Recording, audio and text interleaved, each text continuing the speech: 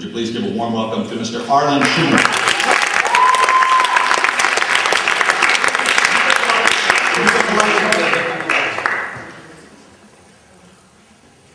Welcome everybody to Superheroes in the 60s, Comics and Counterculture.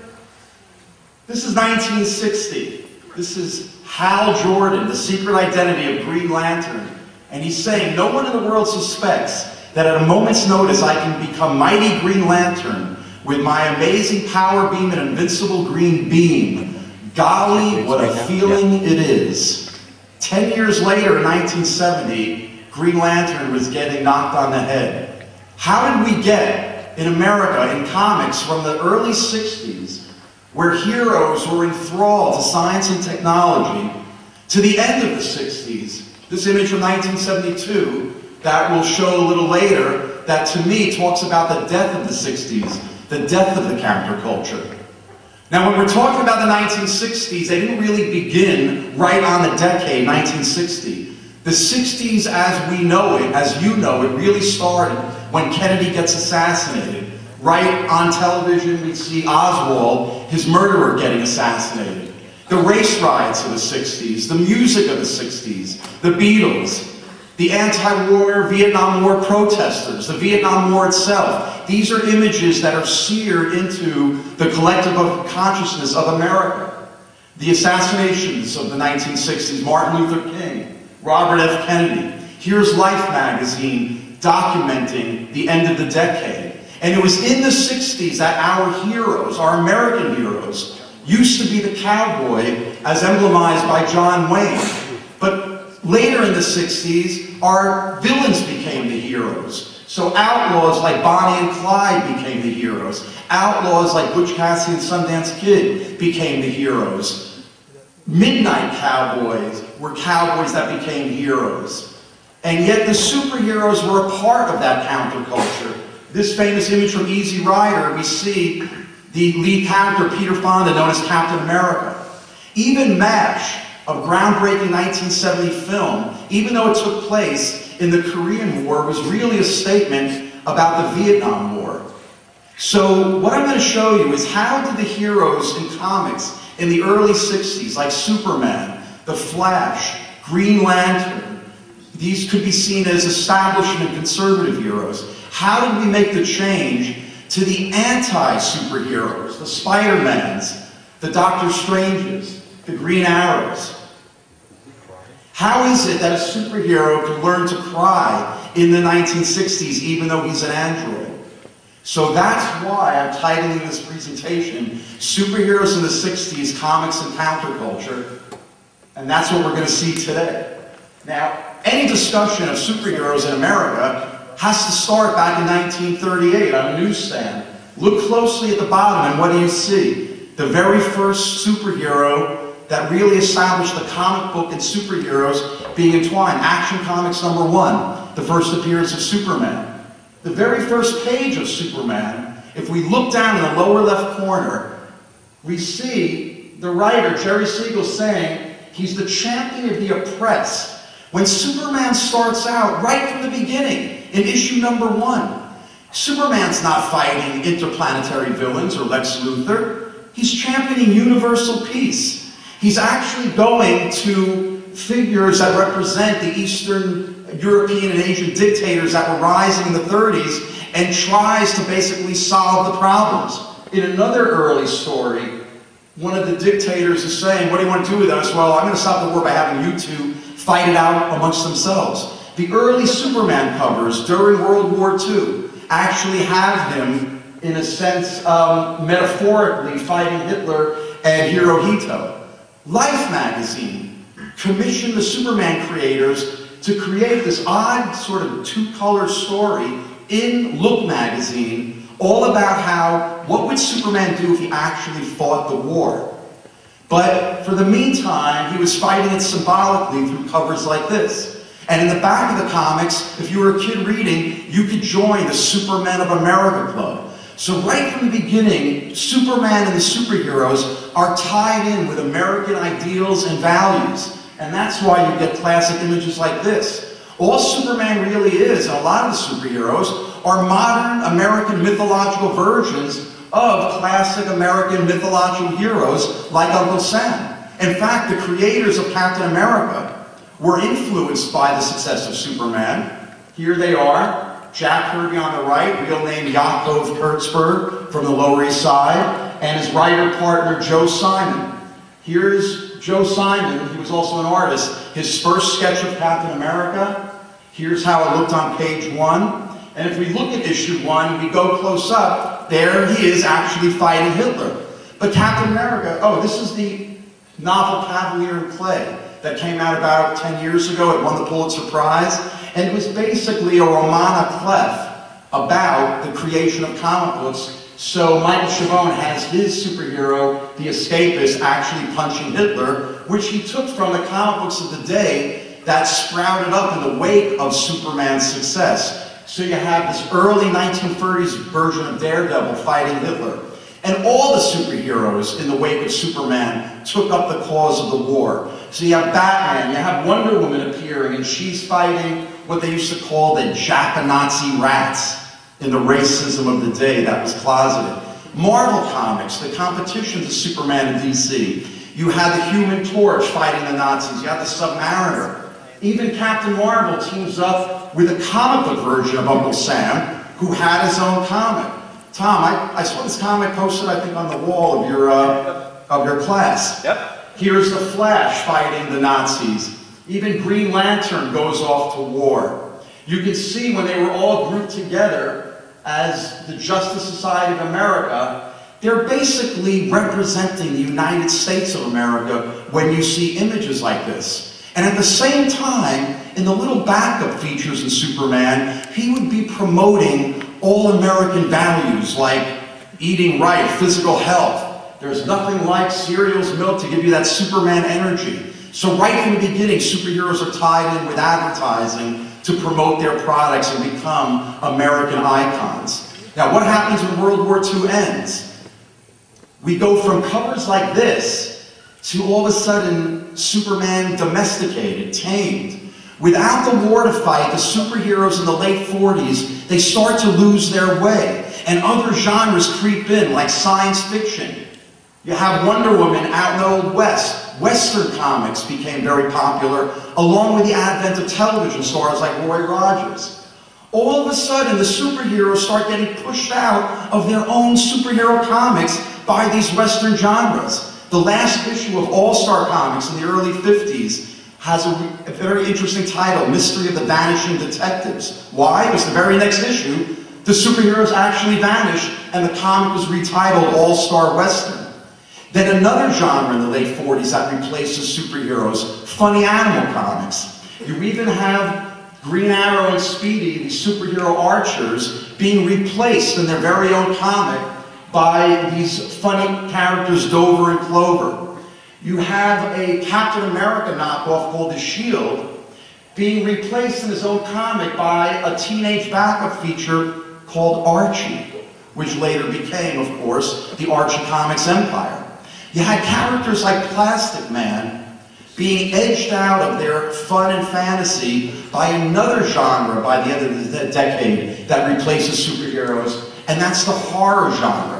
So you had really fun, fantasy, lighthearted characters like Captain Marvel all of a sudden having to deal with horrible images like this. You have Captain America's comic being retitled Weird Tales. The most successful horror comics in the early 50s were these called EC comics. And maybe you've seen some of these reproduced. This is in the early 1950s. Ghastly images like this were being noticed by psychiatrists, most specifically Frederick Wertham, who in the early 50s wrote a famous or infamous book called Seduction of the Innocent that basically put forth the idea that juvenile delinquency and all the ills of teenagers in the early 50s were caused by reading comics. This book became such a cause célèbre that it initiated a whole media backlash. This is actually an article in Europe, in England, about US comics being banned.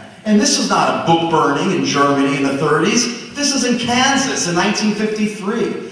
That's how bad parents were trained to believe that comics were terrible. And that's what caused that little seal you might remember seeing, because it's not on every comic nowadays, the Comics Code Authority, to self-govern and self-censor the comics themselves. So what happened was the few remaining superheroes that were left in the early 50s started to fight the new threat, which was the communists. So you had Submariner fighting commies, you had Captain America, commie smasher. Well, in the 50s, the other dominant motifs in the pop culture was the car, outer space, and speed. And we can see it in these advertising images. So what happens to really jumpstart the superhero revival is that an editor at DC Comics in 1955 said, what if we take these old discontinued superheroes from the 40s and modernize them? Nowadays, the phrase would be retrofitting or, reinventing. But basically, the Flash appearing in 1956, the first Silver Age superhero, because the 1940s were called the Golden Age. And when we look at the Flash as being the first new hero of the 1950s, he's all about speed. And the artist, Carmine Infantino, to this day created definitions and images two-dimensionally of speed that have never been equaled. Even this incidental panel of a car, you could see that he took from the designs of the 1950s, the fins, and cars like this. Right around the time Flash starts appearing, the other theme of outer space, this was Sputnik, the first satellite launched by Russia in 1957. This put America into a tailspin. How are we going to keep up with the Russians? They hire ex-Nazis like Werner von Braun to jumpstart the US space program. So all of a sudden, by the late 1950s, the new American hero is the test pilot. You could see an advertisement like this from a magazine. So, in comics, what do the heroes become? You have Hal Jordan becoming a test pilot. He becomes Green Lantern in 1959. When we look at the 1959 Green Lantern, he's just a reinvented Green Lantern from the 1940s. You can see the difference in costume design. In the 1940s, it was baggier. They based superheroes on magicians wearing capes. And you could see the sleekness of Gil Kane's design in 1959 was very forward-thinking. And yet, the ideas of the DC Comics superheroes of the late 50s were still the same old-fashioned ideas you could see in a panel like that. Of course, all these heroes that I'm going to show you today are all the heroes that Hollywood is now making into the movies you're seeing. And I've always felt that comics were 25 years ahead of the American pop culture. So the fact that they're making movies now of heroes created 50 years ago tells you what will Hollywood be making 25 years from now, because the stuff happening in comics right now is years ahead of what Hollywood is doing. The other big motif of the 1950s was the atom. This is an exhibition in Brussels, Belgium in 1958 called the Atomium. So the atom symbol of nuclear power was seen on all different levels of American culture. Ergo, in comics, we have Ray Palmer, who becomes the atom, also designed by Gil Kane. But again, what was the atom? Just another reinvented, remodeled hero from the 1940s. And here's Ray Palmer telling students at a graduation ceremony, follow science, it may lead you to the stars. This was the feeling in American culture at that time. The astronaut was being seen as the new American hero. The astronauts were in costume in a way. They had helmets. So in DC Comics, you had the equivalent of that, Adam Strange, known as Earth's first spaceman. And what he would do is he would get zapped by a beam and wind up teleported to another planet. If anybody's seen John Carter from Mars, that's where all of these ideas come from. So even though Carmine Infantino, the artist of The Flash, drew otherworldly landscapes, again, these DC heroes were really kind of de facto agents of the American government, putting forth the same American ideals. So in the 1940s, you had the Justice Society of America. In the 1960s, you have the version of it called the Justice League of America. And it was the success of the Justice League of America by DC Comics that affected another comics company called Atlas. You might know them by their later name, Marvel Comics. They were led by a publisher named Martin Goodman. He has a golf date with Harry Donenfeld, the head of DC Comics. And it's during that golf match in 1961 that Donenfeld mentions that Justice League of America is a big sales success. So Goodman goes back to his head writer, a guy named Stan Lee, real name Stanley Lieber. Like a lot of American Jews in the 20th century, they all changed their names, anglicized them, so they could make a living. What was Stan Lee and Martin Goodman doing with Marvel Comics? They were doing these horrible knockoffs of late 50s monster movies.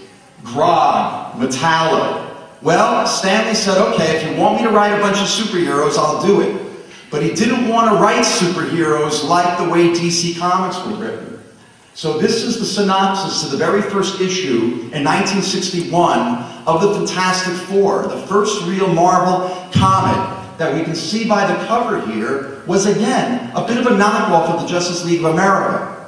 But if we look closely at the Fantastic Four, who, by the way, maybe you've seen the movie that was made in 2005, not that very good, but again, everything comes out of Fantastic Four #1, and the artist as well as the storyteller was Jack Kirby, Yaakov Kurtzberg. What's the story of Fantastic Four? Again, torn from the headlines, the space race. 4 people go up in space, and we can see from this panel progression that they encounter cosmic rays. This was stuff Jack Kirby was taking right from National Geographic's he was reading. They crash back on Earth. The first person to gain a power is Sue Storm, otherwise known as the Invisible Girl. But again, every single new hero, even at Marvel Comics, was based on something they had created years before. So here's a Marvel Comics story that Lee and Kirby did called I Was the Invisible Man. Then you have Ben Grimm, who turns into the Thing. And when we look at his orange, scaly rock body, again, we see the Kirby monster characters that preceded it. Reed Richards becomes the super stretching guy. Mr. Fantastic, well, Plastic Man precedes Mr. Fantastic by years. Even DC Comics had their own version of Plastic Man called the Elongated Man. Then you have Johnny Storm, the Human Torch. What happens to him when he becomes the Human Torch? Well, he's just a remodeled version of the 1940s Human Torch. One of the interesting things about the early Fantastic Four, this is the last panel, is that Martin Goodman, the publisher, didn't like Stan Lee's original title, which was the Fabulous Four. He said, Stan, can you change it? So Stan Lee changed it from the Fabulous Four to the Fantastic Four, which means, had Martin Goodman not made that change, it would have been the Fantastic Four, who were the first Fab Four 3 years before the Beatles. The other groundbreaking thing about the Fantastic Four, they didn't have costumes. In fact, in issue 3, seen here, they actually tried donning typical superhero costumes, but the Thing rips it right off. The Fantastic Four becomes almost an overnight success. Issue 4, they revive the Submariner from the 1940s. And if we look closely at him, we see in his widow's peak there, years later, Spock on television is basically a remodeled version of Namor the Submariner. The very next issue, Kirby and Lee create Dr. Doom, a suitable villain for the Fantastic Four. Years later, George Lucas is working in a comic book store, big comic book fan. Where do you think Darth Vader comes from? So much of Star Wars is taken from Kirby's comics. There's something called the Force in Star Wars. Kirby had something called the Force. And you could see the Dr. Doom look-alike right there. And they start to get deeper themes in their Fantastic Four comics. In an early issue, they fight the hate monger, which was based on the headlines of the day of the early civil rights movement where the Ku Klux Klan was active in the South. And you could see how they portray that in comic book form. When they take off his mask at the end, who is it? It's Adolf Hitler. That somehow is able to still be alive. The next major super anti-hero is the Hulk, to be created in 1962. Now, a lot of people think that the Hulk, who turns from a human into a monster, is really taken from the whole Jekyll and Hyde idea, Robert Louis Stevenson, the original novel, and of course the movies. But Martin Goodman was a much savvier, much more media-savvy guy. He saw the success of the very first Aurora monster model in 1960, Frankenstein, which was an overnight sales success. And he said to Stan Lee, can you do a superhero version of Frankenstein? Now, in the movies, they were black and white. So when the Hulk first appears, Stan Lee colors him green. Colors him gray. But Martin Goodman sees this and says, no, I want that green Hulk, because in color, they decided to make his skin green. And that's why the Hulk becomes green skin. And you can see the success of him years later in the films that were made. The other major super anti-hero that Lee creates or co-creates starts out in a magazine called Amazing Fantasy. It was actually called Amazing Adult Fantasy. These were stories, little 8-page stories that he did with the artist Steve Ditko that had surprise endings. They were pseudo-science fiction. The very last issue of Amazing Fantasy is a feature called Spider-Man that was co-created by the artist Steve Ditko. It is the Spider-Man costume, it is Ditko's creation that you know of from those movies. It is Ditko's creation that has become, in a sense, the Mickey Mouse of Marvel Comics. It's the design that you recognize. But what made Spider-Man really the first real super anti-hero of the 1960s? He was young. The DC heroes like Clark Kent, even though they were timid, were adults. Barry Allen, DC's The Flash, was over 30 years of age. Spider-Man was a teenager. And we begin to see in the very first Spider-Man the things that set him apart. The first thing he does when he gets his powers, he doesn't go out and fight crime. He goes on TV to make money. This is reality television 50 years ahead of his time. In the famous scene where he doesn't save the criminal from leaving the building, you can see in Steve Ditko's somewhat crude style, compared to the older DC establishment heroes, you can see the attitude towards authority that later became big in the later 60s, where the cruder artwork has more to do with the attitude of Spider-Man flaunting authority than you can see in Carmine Infantino's slicker artwork, in which Flash is spouting dialogue we'll hear later on the Batman TV show. The other thing about Spider-Man is that he becomes Spider-Man out of guilt for not saving his Uncle Ben. Now, Bruce Wayne becomes Batman, but not out of guilt, maybe a subconscious guilt as a child that he couldn't save his parents. But that's the major difference between Spider-Man and any of the heroes that came before it, was that there was more of a neurosis that makes him a superhero versus getting hit by lightning like the DC Comics heroes. And of course, Spider-Man from the get-go is considered a public menace, a vigilante against the law. He's even scary because J. Jonah Jameson, who hates Spider-Man, his idea of the hero, like the DC heroes, is the astronaut that we could see in the Life magazine. So images like this were startling and jarring compared to what was happening at DC Comics. And even Peter Parker, in close-ups like this by Ditko, you can see the type of emotion that wasn't found in the cardboard characters over DC Comics. He's a teenager. He doesn't know what's going on. This is 1963. This is years before what later became known as the generation gap. Again, comics are ahead of the culture. The DC techno-heroes, as I call them, they were over 30. They were establishment. They got the girl. Peter Parker had the girls laughing at him. Even the Atom, 6 inches tall, gets the girl. Peter Parker was kind of a nebbish compared to the slick adult heroes of DC Comics, who again got the girl. Peter Parker couldn't get the girl because Spider-Man was in between him and getting the girl. Betty Brant, his girlfriend, she wanted one of those more adult DC-type heroes who got the girl. It was heroes like this, if you watch Mad Men, the TV show, It was the DC heroes that resembled the advertisements and the establishment's conservatism that was going on in the day. And you could see Barry Allen and his wife Iris look just like that advertisement. Even in one issue of Spider-Man, he actually punches out this mannequin because the mannequin represents to him these type of establishment men that he would never be. And that's why we see drama like this happening in comics. So again, the DC heroes, older establishment, got the girl. Ditko and Spider-Man, images like this, kept Spider-Man away. And it was stories like this in which Spider-Man would just soliloquize about his situation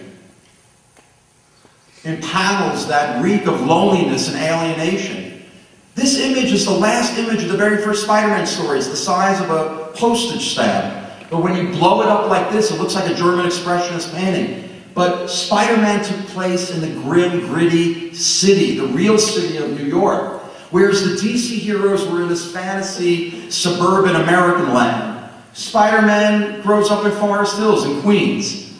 Very different from the suburbanism of The Flash, which was based on the kind of early 60s California modern architecture motifs. You can see in advertisements like this, the work of Carmen Infantino and how it sort of related to what was happening in the culture.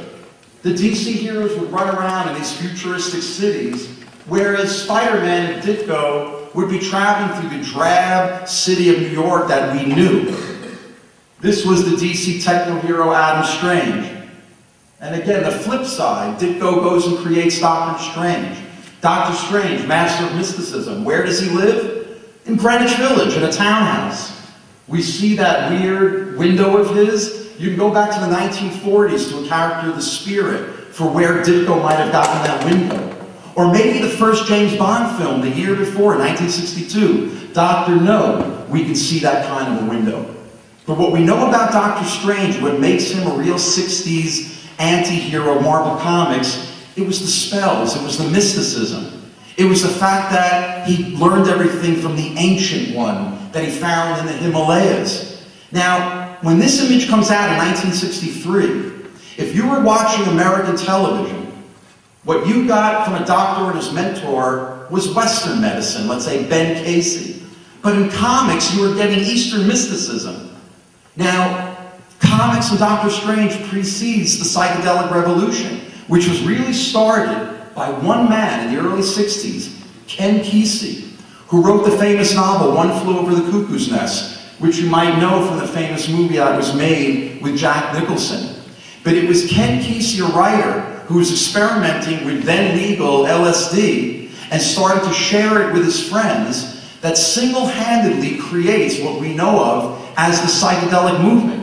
And in 1964, he actually goes across America in what's called the Magic Bus, dousing Americans along the way with free LSD.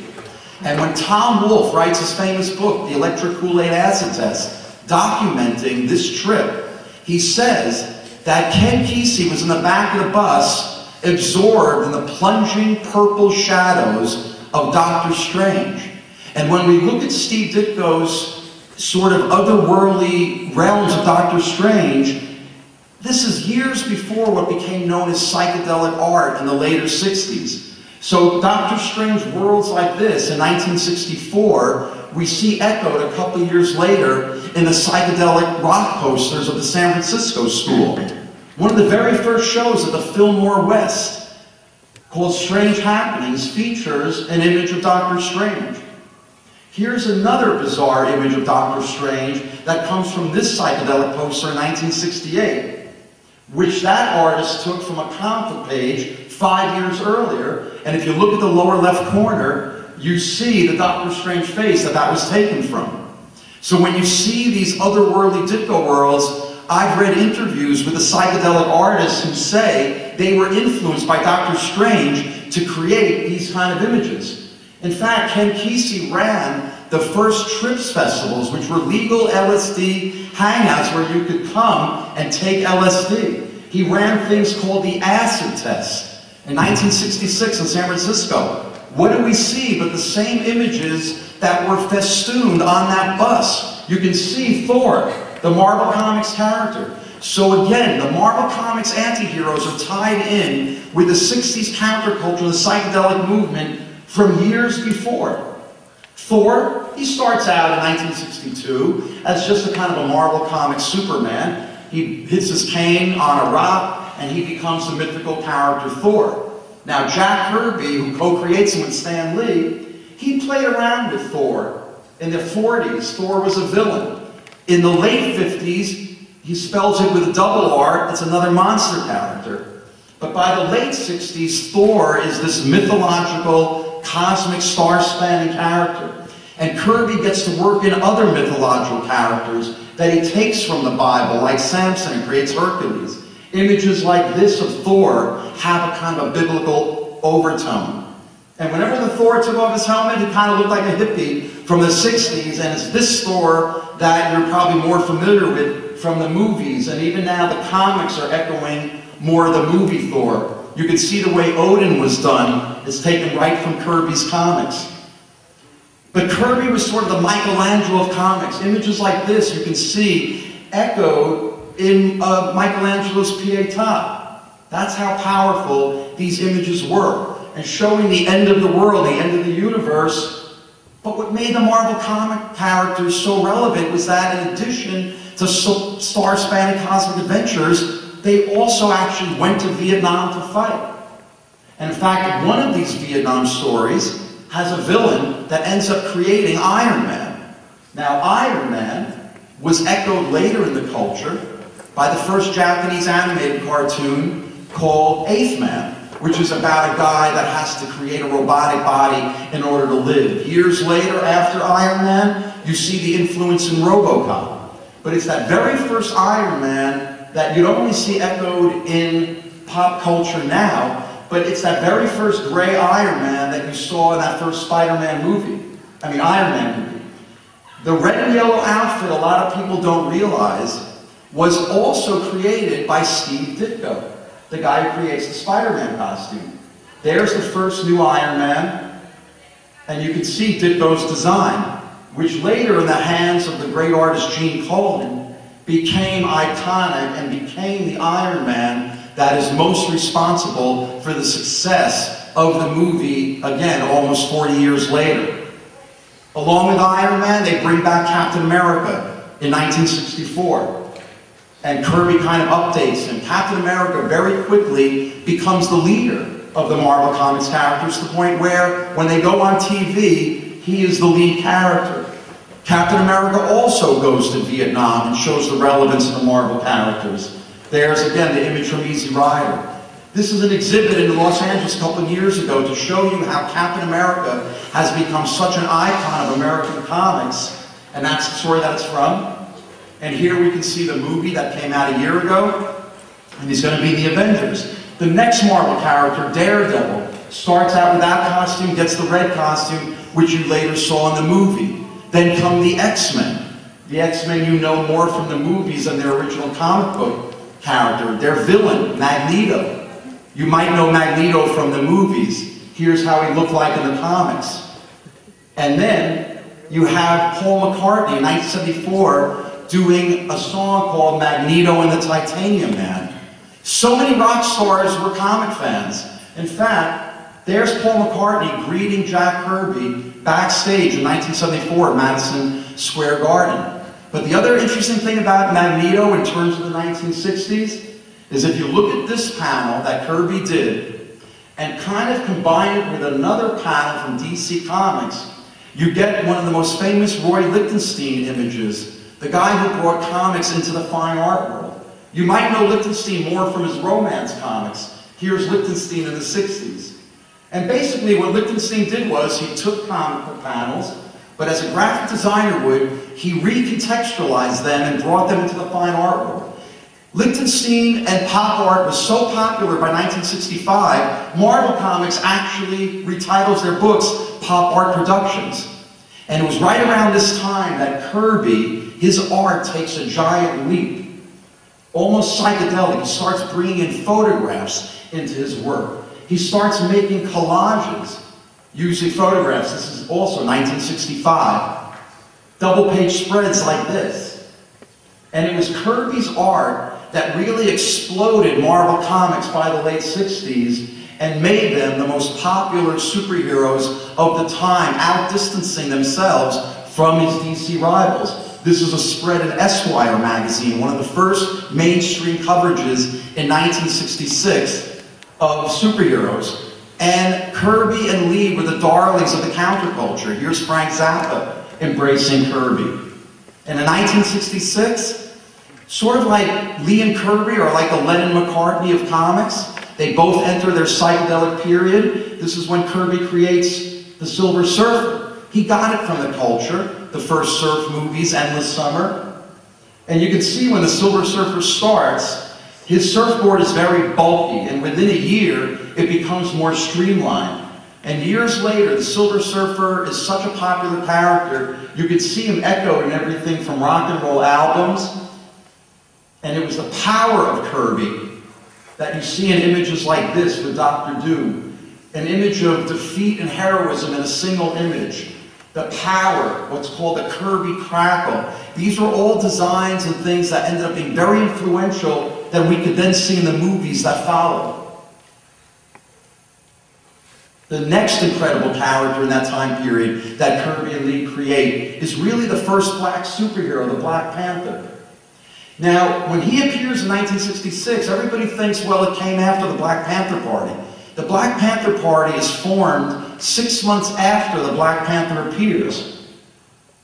They claim they were based on a voting group in the South in the early 60s, and we could see in literature of these voting groups that were trying to get blacks to vote, you could see the image of the Black Panther, but we don't know if Kirby was aware of that when he creates the Black Panther.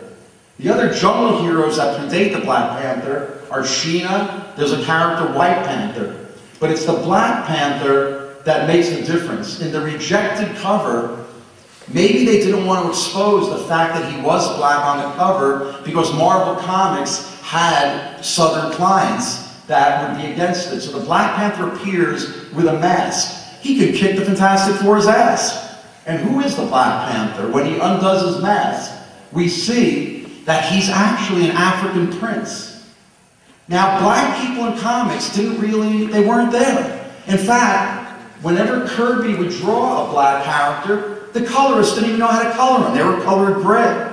Look at this black character, colored dark blue. Steve Ditko of Spider-Man tries putting black characters in, and finally they start to get colored brown, but it was really the emergence of the Black Panther as an African prince, based on actually a mythical African prince named Masu Menzu that was said to live in Africa in the 13th century.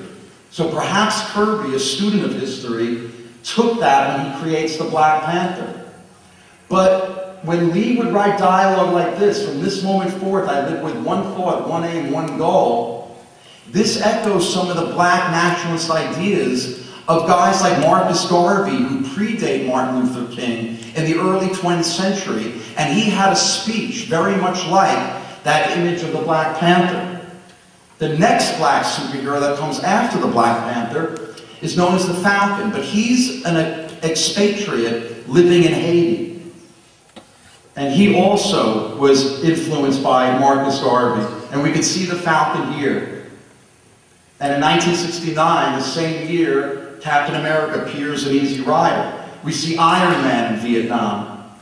And again, this was reflecting what was happening right at the time in American history. So Marvel Comics was right there. What was DC Comics doing at the peak of the 60s? They would have comics like this, Brother Power the Geek, that came and went. But if you peel away the layer, you can see stock characters like Sergeant Rock, who's ostensibly a World War II character, but in the middle of 1968, at the peak of the Vietnam War revolution, you can see stories like this, Stop the War, I Want to Get Out, that used World War II to make a comment on the Vietnam War.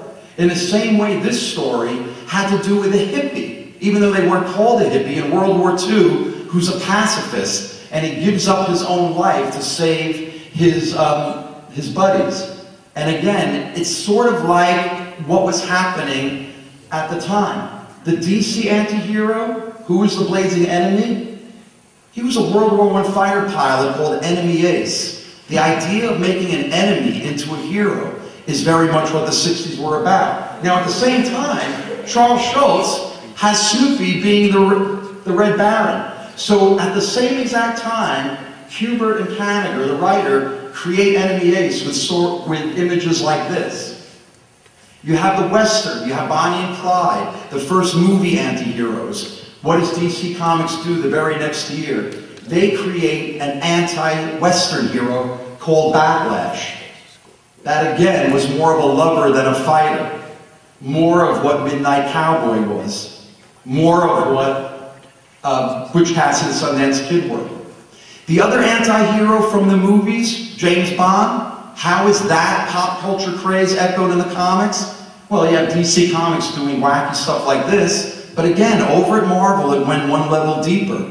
You had Nick Fury from World War II coming up in the modern time and being a kind of a James Bond.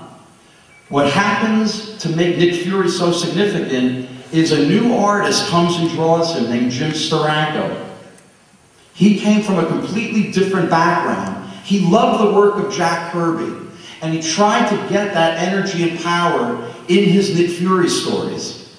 And he starts taking Nick Fury and making him much more up to date, much more energized, much more, in a sense, psychedelic in a way. And you could see in double-page spreads like this, the energy and the power. You could see the psychedelic motifs in his artwork. This was actually a 4-page spread that went across. You had to buy 2 comics and line them up. But you could see that he was bringing in psychedelic motifs from the rest of the culture that were very much in the culture. Covers like this. Photo collages like this. Just like what Kirby was doing, so was Steranko, mixing photography in with comic art. Where Nick Fury lived was very hip and with it and right off of the pages of the magazines of the day. The op art movement, which was big along with pop art, you can see echoed in Steranko's work. This coming from a famous cover right in 1968, right at the peak of Peter Max and psychedelic artwork. You could see when Steranko would do a sequence like this, how much it was echoed in the graphics of the day. When this character, the Scorpion, takes hold. And you could see at the very same time, Richard Avedon is doing his Life magazine psychedelic portraits of the Beatles. So you have Steranko with psychedelic images like this updating the Doctor Strange stuff. You had another artist, Gene Colan, taking Doctor Strange, taking what Steve Ditko had done before him, but doing them his own way. And his layouts by the end of the 60s, breaking down the panel borders, reflected a much more psychedelic attitude, just like Jim Steranko was doing. At the very same time, in underground comics, Robert Crumb was reinventing comics by doing acid-influenced underground comics, which is almost a whole nother story. But Robert Crumb single-handedly creates the look of underground comics that influences a generation.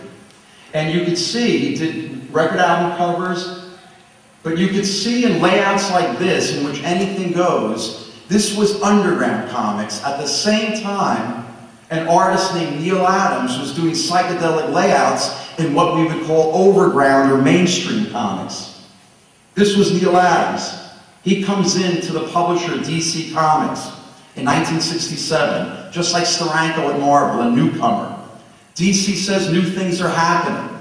They have a character named Deadman. Who is Deadman in 1967? He's a circus acrobat. What happens? He gets shot while he's tumbling. He lands on the ground and he becomes alive again. And he seeks out a spirit, an Eastern spirit named Rama Krishna. Now this appears in the fall of 1967. Earlier that spring, the Beatles go to India and start practicing Eastern mysticism and meditation with the Maharishi Yogi.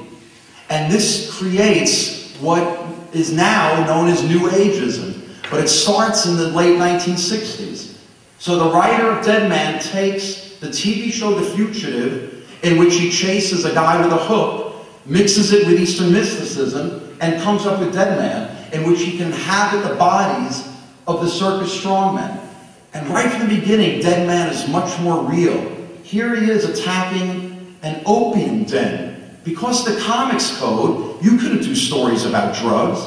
And that's what made Dead Man overnight the most talked about comic. And that Carmen Infantino was right in putting Neal Adams, who had come from an advertising art background, not really from comics, but it was commercial comics. And you could see that he was doing a Ben Casey comic strip. You could sort of see the head of Ben Casey there. And Neal Adams starts drawing Dead Man right after Infantino, and you can see images like this, where Dead Man, though he's dead, Neal Adams' realism makes Dead Man really emote with dialogue like this that we had never seen a comic character emote like before. So there was a realism to Dead Man where the stories became more real. This is Dead Man trying to solve a bunch of immigrants from being smuggled across the border and being murdered. And when he can't save them, Neal Adams was able to draw panels like this that were basically wordless. And even though Dead Man was dead, it was under Neal Adams' tutelage that he was more real and more alive than any other comic character. So what happens? Dead Man in 1968 meets Batman. Batman in 1968, the TV show had just been canceled. It made a fool of the character. In one issue in 1968, all of a sudden Batman becomes more real under the hand of Neal Adams. We had seen that realism in Dead Man. But all of a sudden now with Batman, we start seeing Batman becoming different. We start seeing Batman become the creature of the night that years later we see in the movies The Dark Knight. What Neal Adams did, just like those other techno heroes, he went back to the 1940s and updates Batman so that the Dark Knight of today would never have happened were it not for what Neal Adams did. A very year later, Batman meets the Green Arrow. Now, Green Arrow, he used to be a carbon copy of Batman when he looked like this. Batman had Commissioner Gordon and Robin, so Green Arrow had Speedy and the Commissioner. They would go off to fight. They had their Arrow car. Batman had the Batmobile. This is what Green Arrow looked like. But under Neal Adams, he's the first superhero with facial hair in 1969. Adams was basing his Green Arrow on the classic Robin Hood and restyled his whole costume.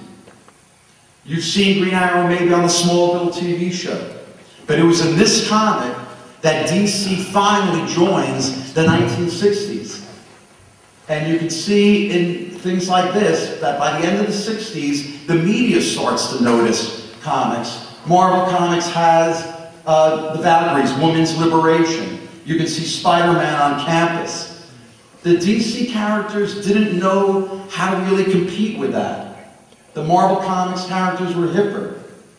So the DC characters, by the end of the 60s, one by one, start to die off. And it's images like this where they lost their place. So Neal Adams says, before you discontinue Green Lantern, let me take a shot of it. And they decided to mix the two green characters, Green Lantern and Green Arrow, in 1970, under the artwork of Neal Adams and his writer partner, Denny O'Neil. The very first story, Green Arrow flies above an urban environment and he sees some young toughs pushing around an older gentleman. He goes to save him and then he gets hit on the head by that can. Green Arrow threw the can and he says, Green Arrow, what are you doing? I'm trying to save that landlord. He goes, let me tell you something about that landlord. And he brings him up into a tenement and they go up to the roof. And on the roof, a black man comes up to Green Lantern and he says, I hear you've been saving people with purple skin on the purple planet, and you've been saving people with the orange skins on the orange planet. But I want to know, Green Lantern, how come you haven't done anything for the black skinned people?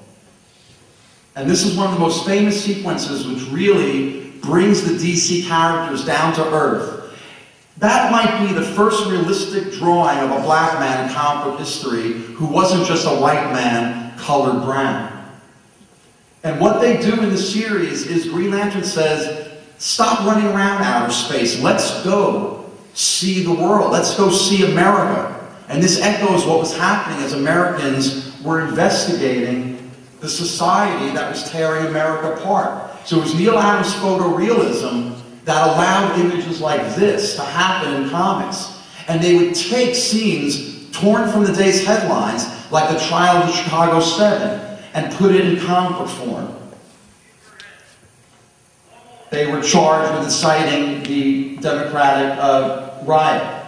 You had, torn from the day's headlines, Charles Manson being shown in comic book form. You had Nixon Agnew in comic book form, in stories that were sort of metaphorical and illusional.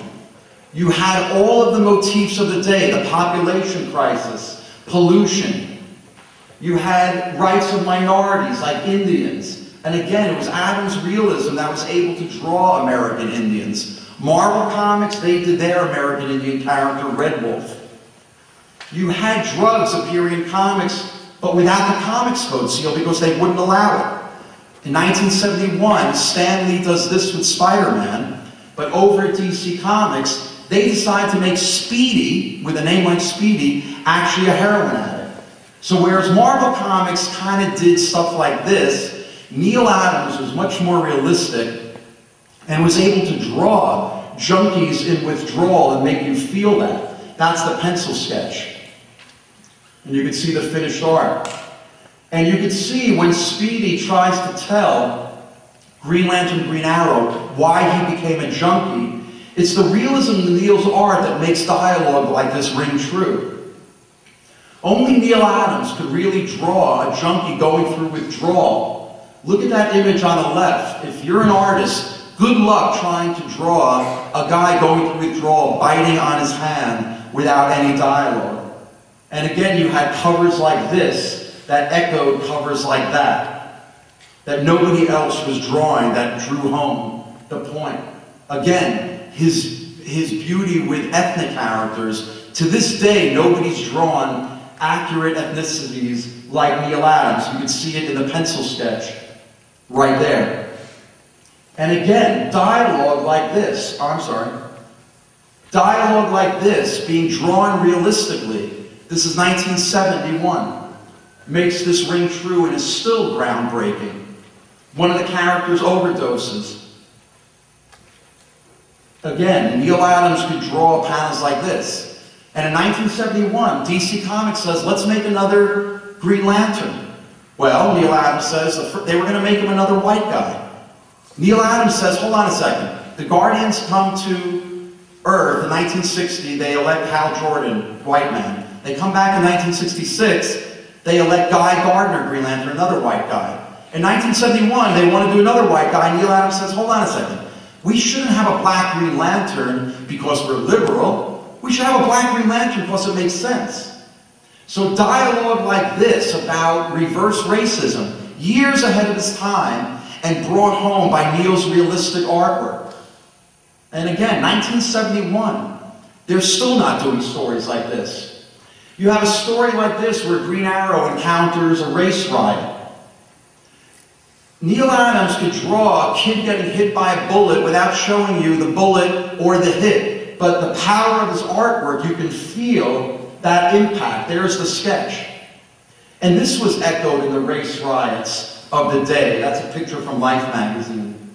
And one of the greatest sequences is Green Arrow tries to help this little black kid from dying, brings him into his ambulance.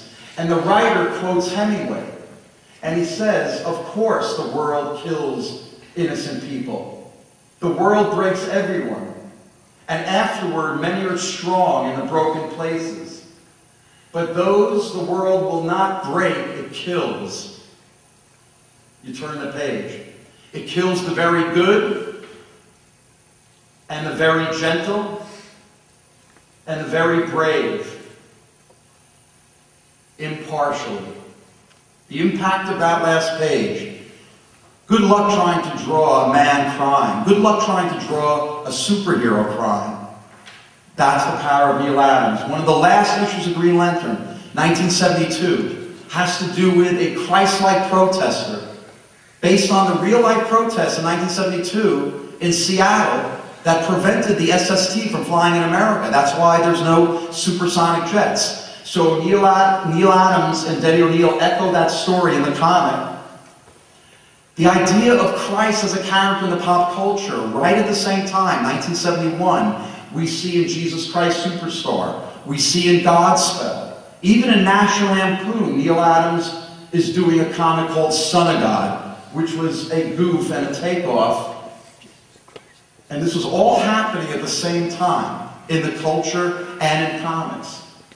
Here's his character, Isaac, who's Christ-like. There's the sketch. You can see it based on. And there's the image I showed you in the very beginning of the presentation. Just like Christ, he gives up the ghost and he dies in this sequence. And Carol Ferris, the owner of the aircraft, says, I suppose progress must always claim victims. Again, silent panel that only Neil Adams can draw with those intense, realistic facial expressions. He destroys the entire aircraft in one blow. And he says, send me a bill. So by this time, you have panels like this that Neil Adams was able to draw that represented exactly where America was at the time, having gone through the tumult and change of the 60s. We've changed. I'm older now, maybe wiser too. Maybe wiser and a lot less happy. From sketch to the finish, how he gets across that feeling. And that's how Green Lantern and all these heroes were able to go from this idealism of golly, what a feeling it is. The very thing that got Americans to Vietnam, golly, what a feeling it is. And that's how we get the superheroes in the 60s and comics and counterculture. It was this image that I did when I first taught a class 10 years ago that later led to my book, The Silver Age of Comic Art, which was this sort of lecture in book form. When you open up the book, the very first image you see is that early 60s image. When you turn the page, that image is ghosted on the left, and then you see that Neil Adams image. So what I'm laying out to the viewer is, again, this book is going to tell you how we got from that image to this image through the artwork of these incredible artists that you've seen today, that I consider, like in this ad I put together, they are the greatest generation. So you'll have a chapter on Jack Kirby, and I would take the comic book panel, or the page, and I would turn it into something slightly different, this being a self-portrait of Kirby, because he saw himself as the Thing. Now there's been, if you're a comic book fan, you know there's been a fight between who created the characters, Kirby or Lee. Well, I tend as a comic historian to take Jack Kirby's side more, because when you look at his artwork, he was actually telling the story first and writing notes in the margins for Stan Lee to do the dialogue. So I'm doing a presentation and a panel at the San Diego Comic Convention that I'm calling the auteur theory of comics, how it's the artist who takes a script and draws it who's the real storyteller of comics. My Neil Adams chapter, I show a little bit of what he did with the X-Men. Look at the sketch down below, from the sketch to the finish. I did a sketchbook of Neil Adams' work before my Silver Age book. And again, this book you can still find if you're an artist and a fan. It's really about the art of sketching itself. Now, I wanted to put Batman on the cover, but DC Comics wanted too much money. So this is the title page, and that's, in a sense, actual size of that sketch. And in my book, in one fell swoop, I show you how Neil Adams recreates Batman in a single issue with images like this that became known as the Dark Knight. In the Infantino chapter, again, I go through those speed images and I try to show how, in my opinion, as an art historian, I don't have any problems comparing comic art to fine art. Where I was taught that one of the greatest 20th century delineations of motion was Marcel Duchamp's Nude Descending a Staircase. You have the famous Japanese wave that I find the beauty in comic book art just the same. In my own artwork, I would be influenced by incidental panels like this. I had to do a poster for Alfa Romeo. Here's another poster for Alfa Romeo, in which I wanted to have a race between the mythological Mercury and the car. And what did I base it on? I based it on when Superman meets the Flash. There's my pencil sketch, and there's the finished art. And I even based my lettering on classic comics. Here's an Action Comics that I found the original art to, and I put it together in what I would almost call a verbal visual essay. And you can see here how I've taken these comic book panels and rearranged them. So it looks like a comic book, but all the words are Mort Weisinger talking about how he worked with Superman. And you can see that silver image of Superman comes from the very first comic book I can recall seeing as a child. And in my book, the very last page, I pay homage to that great silver statue image. The very last page of my book is a one-page autobiography where I show how I was raised, how I learned to read from comic books, how my idea of Mount Rushmore is that instead of putting Reagan, like the Republicans want to do, on the cover. There's me in summer camp. The Superman comic is at my feet. I'm 5 years old. That's a postcard I sent back to my mother. This is me in 8th grade doing an oral report on whatever you want to do it on. So what do I do it on? I try to figure out how to work comics into whatever I was learning in school. The lawsuit between Superman and Captain Marvel with visual aids for extra credit.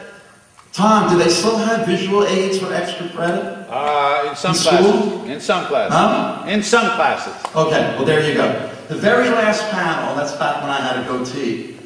A friend of mine gave me a quote by the great existentialist writer Albert Camus. And then my friend said, Arlen, this image, this quote is you. And it says, a man's work is nothing but the slow trek to rediscover through the detours of art those 2 or 3 great and simple images in whose presence his heart first opened. Thank you very much.